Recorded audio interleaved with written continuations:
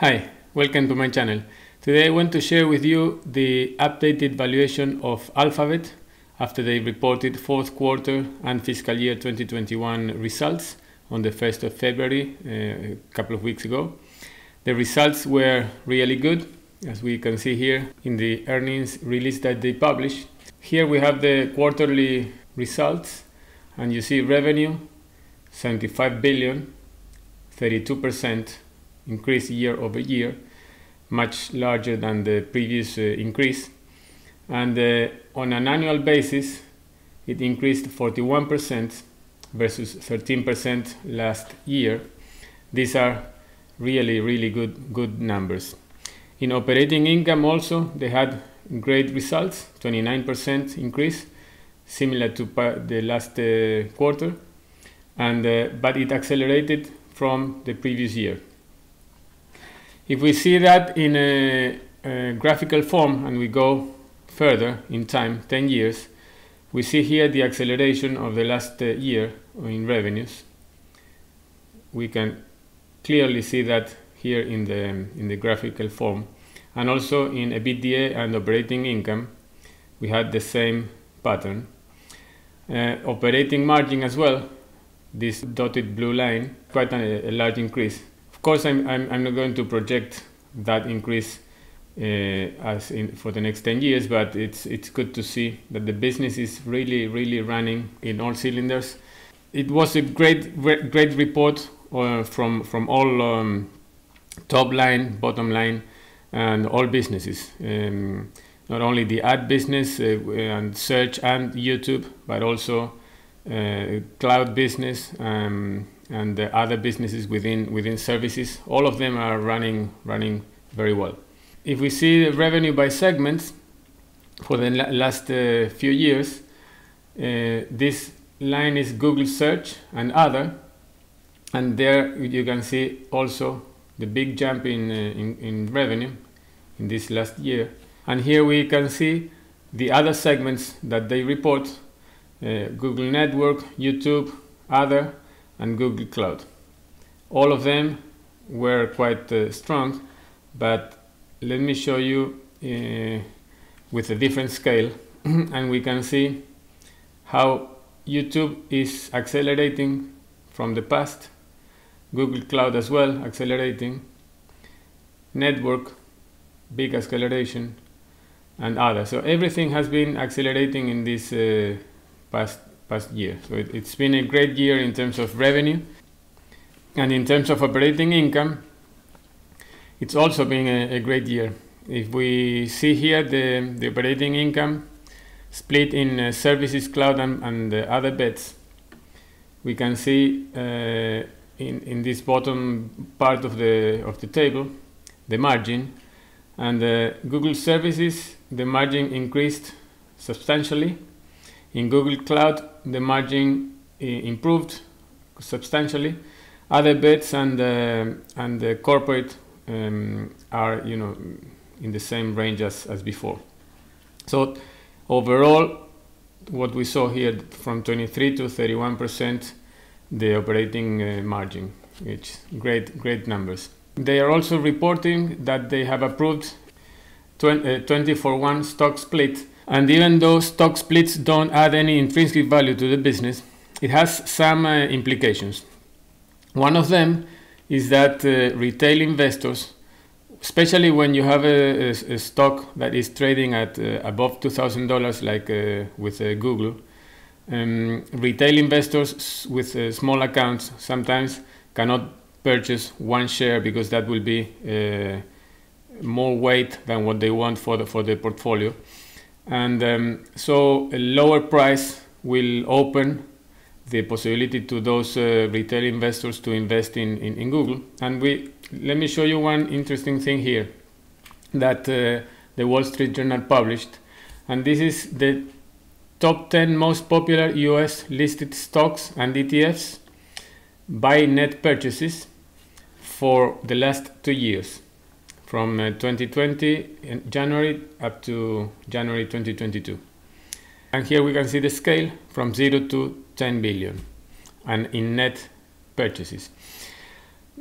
We see that this is the top spot that they have been purchasing, retail investors. This is electric vehicle related companies like NIO and Tesla. This one is Microsoft. Look, Microsoft has been quite popular. Advanced Micro Devices has also been quite popular.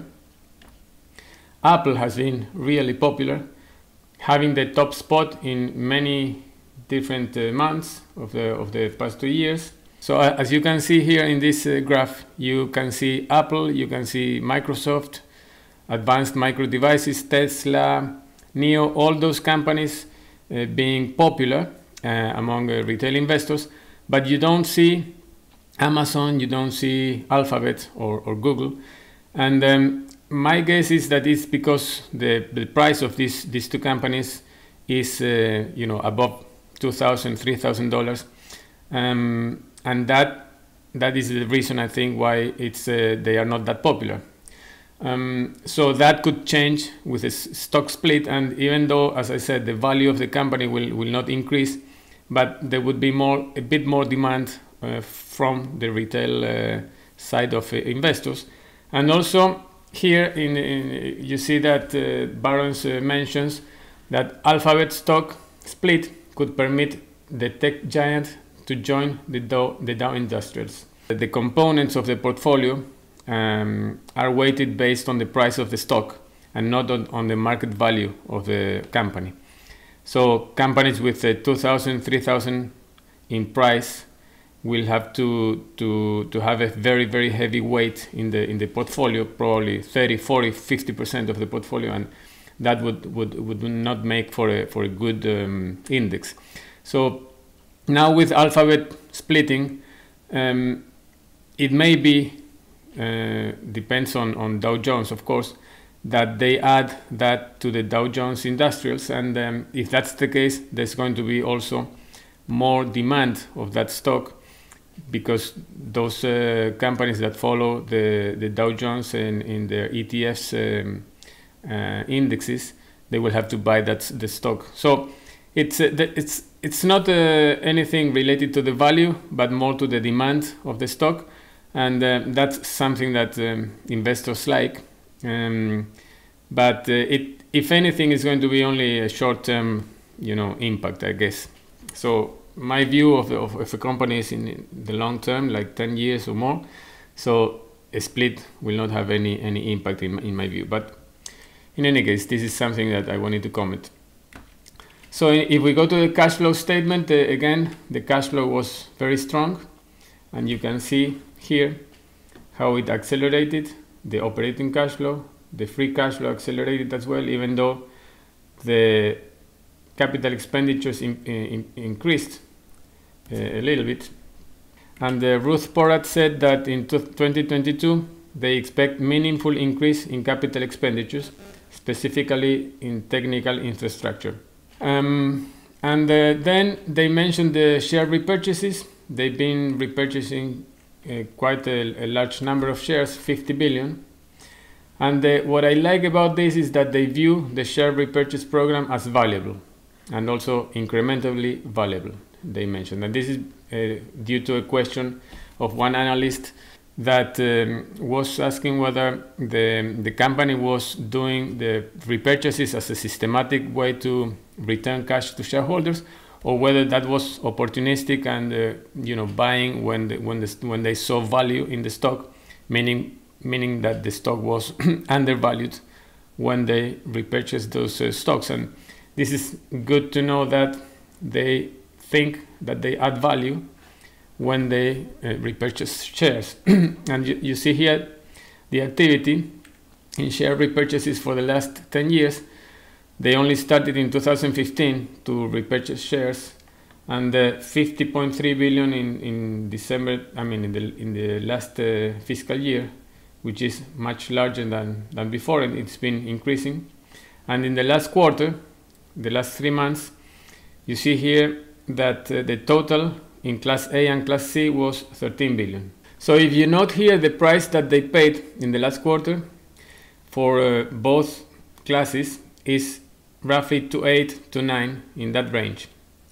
and this is higher than the price that the stock is trading today,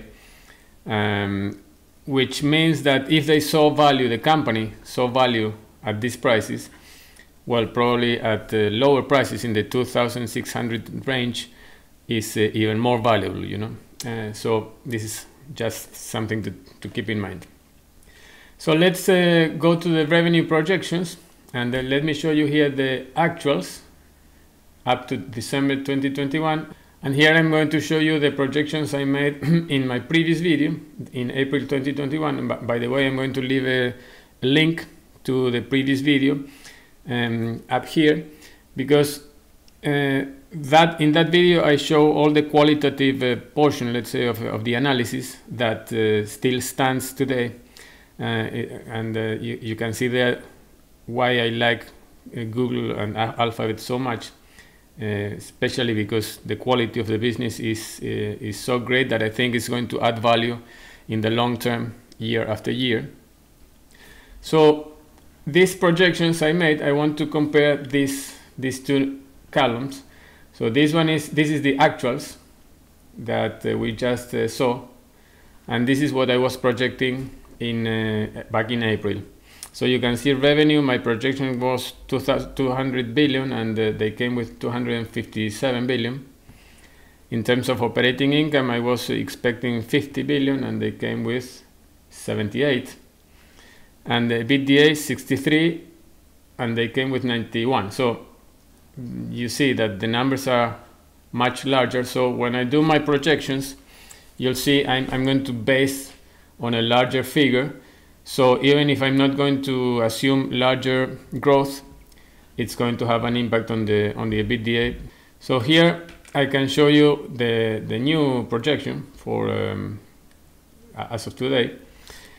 And in these projections, I haven't changed much in terms of growth and in terms of operating margins. And this is going to be the EBITDA that we're going to use for valuation purposes. And here we can compare that projection with the previous I did. And you see here that the growth is similar. Even I am tapering the growth in revenue, while before I kept it quite constant and even increased a bit. In terms of the margin, I'm keeping the margin constant and a little bit higher at the end. And before, the margin was growing from 23 all the way to 27. So here the margin is a bit better. But you can see 310 billion December 2031, 277 December 2030, and here we had 240 for December 2030. So there's an increase. Now let me show you in this table how I build the revenue projections. So this is the overall revenue growth, which is coming from my projections of each of these different segments. And here for comparison, we have the past 5-year compounded annual growth rate. And you see that, for example, search grew at 20.9, and I am assuming much lower rates of growth for the next 10 years. YouTube ads also, and then taper into 10, starting in 30, but it grew at 37. So all you'll see are all what I've done is I've tried to be more conservative than the past 5 years, of course, and I'm tapering this going from 2022 to 2031. This revenue growth in advertising and also in Google Cloud, I checked that with the industry to try to see to be consistent with the growth of the industry, and with previous assumptions I've made. For example, in terms of advertising, I checked my Facebook assumptions and also my Amazon assumptions, the portion of advertising, and see how these assumptions I'm making for Google Play with the whole industry and with the assumptions I made for those other companies. And also in Google Cloud, I check Amazon as well, AWS. This is what I do. For example, in the advertising global market,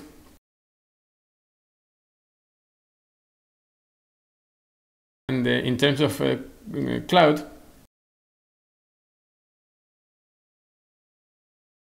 okay, so then the free cash projections, this is the actuals as of December 2021, and again I want to show you here this column, and this column which is the projections I made in April 2021. And again, operating cash flow, my projection for 2021 was 75 billion, and they came with 91 billion. Capital expenditures, they spent a little less than what I was assuming, and the free cash flow was 50 billion, my assumption, and they came with 67. So again, everything much larger than what I was expecting. So when I make my projections now, they are going to come from a larger base, and of course, even though I'm not going to change the growth and the capital expenditures to revenue that much, the number is going to be larger, you know. So we can see 233 billion in free cash flow for December 2031, and this is a large number, you know. This is almost the value of Netflix or Disney or those companies in free cash flow in 1 year. I don't know, it's a bit scary, but this is what, you know, reasonable projections are saying, you know. So it could be possible, because if you go 10 years back in the past, the value of Google was 100 and something billion, and now we're talking about more than 10 times that. So things grow quite dramatically. I think the growth is going to taper as you see in the projections I'm making, but still, you know, scary numbers. If we check the projections compared to the previous projections, and you see I didn't make any changes here in growth, even I brought it a little bit lower, and in capital expenditures to revenue I kept it the same. So the 200 billion that I am assuming now for 2022, before it was 170. So this is 30 billion increase from the fact that now we are basing our projections from larger numbers.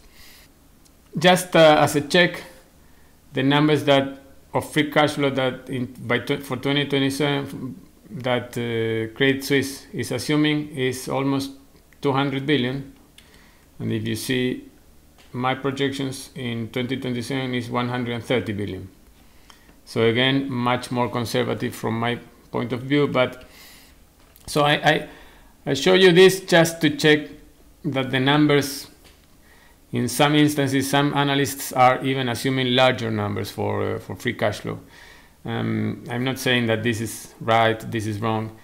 The good thing is that if you are assuming more conservative numbers, and when you compute the fair value, you reach to a number that is higher than the price that that you can buy the stock today, that gives you even more comfort that it's a potential good investment, you know, with a larger margin of safety. So this is all. It's I think that valuing a company is not a matter of being precise, but just a matter of being in the ballpark. And if when you're in the ballpark you still have a margin of safety, then it's a good thing. So let's go to the valuation. And normally what I do here, as you may know, is I take the EBITDA for December 2031 and the free cash flow that I am projecting. I use these ratios, and here the ratios I'm using now, I am being even more conservative than what I used in the previous video. So then I compute the enterprise value with these ratios. I subtract the debt, in this case, which is negative debt or more cash than debt, to calculate the market value. And you see here 5 trillion company in 2031. You know, could be possible, who knows. It's 1.7 trillion now, so it could be possible. And so this is the price that I get with all with each of these metrics, and this is going to be the average. And with this average price, what I do is the cash flow for the investor. So purchasing the stock at this price, which is as of 17th of February to 2,600, this free cash flow adjusted per share that that the company is going to receive during this period, and then this price, the one I just computed, being the price I'm going to sell it here, and it gives me this IRR for this price, 2651, 15.13%, which is a very nice IRR. And then I do a sensitivity. If I decrease the price or I increase the price, purchase price, of course the IRR will change, and I tend to target around 10% as my goal. So this gives me this number, 38, roughly the fair value of the company. So if we compute the price to fair value as of today is 0.69, that gives me 31% of margin of safety. So if we compare that with the previous one in April, the assumption was 2.8 approximately was the fair value, and the price to fair value then was 0.8, so 20% margin of safety. So the margin of safety today, even though I'm buying the stock at a higher price than before, the margin of safety is better. So the trade-off, let's say, between risk and reward is better today than in April 2021, from my calculations at least. So that's it. That's my new analysis of Alphabet, a company that I really like. In this channel, as you can see, up to this point at least, I am showing mostly companies that are really high quality companies from my perspective.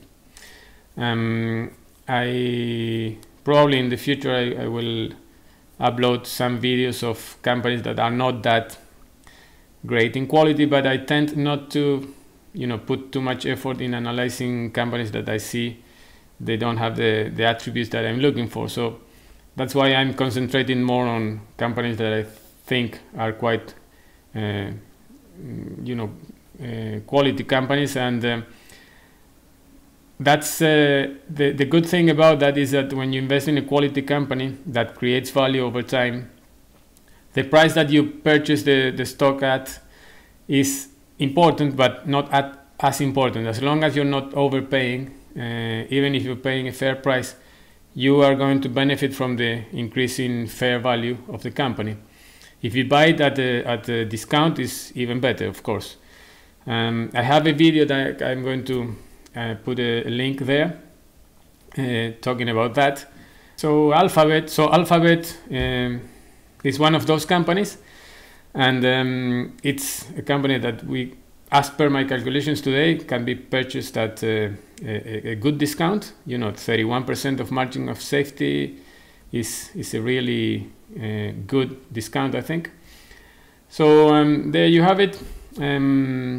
I hope that you like the video. I hope that you find it interesting in some ways. If you do, please give it a like, and don't forget to subscribe if you haven't done so.